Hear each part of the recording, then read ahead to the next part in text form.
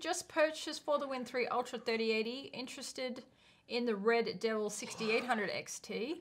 All I play is FPS on 34-inch 1440p. Should I be worried about the 10 gigabytes of VRAM? I'm willing to wait. Water-cooled build with a 5800X. FPS on a 34 1440.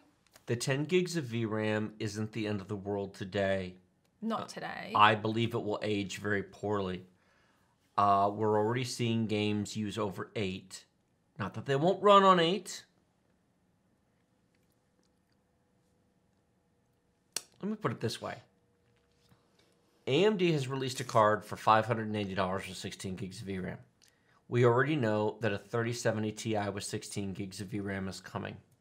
We know a 3080 Ti with 20 gigs of VRAM is coming. Yep. How long do you want your card to last? Exactly. 18 months? Yeah, 10 gigs is fine. 3 years?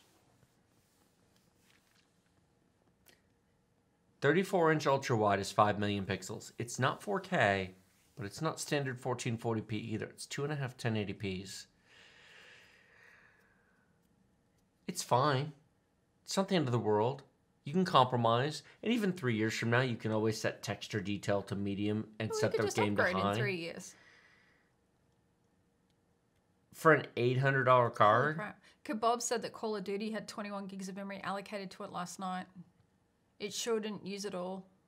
But hey, it's there. Yeah, he has a 3090 now.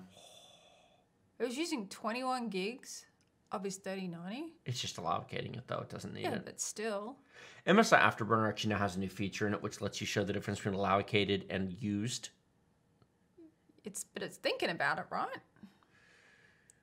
It's kind of like RAM in Windows. You can run any game in 16 gigs, but they run better and smoother and more responsive with fewer issues, especially if you Alt-Tab with more.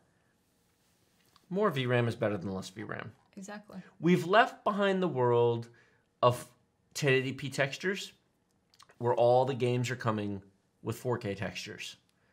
And you can compromise till you're blue in the... You can run at 70% render resolution and turn textures to medium. And, you know, you can make all these dances.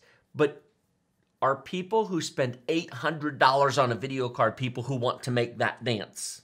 No. If you spend $400, you might make the dance. But $800?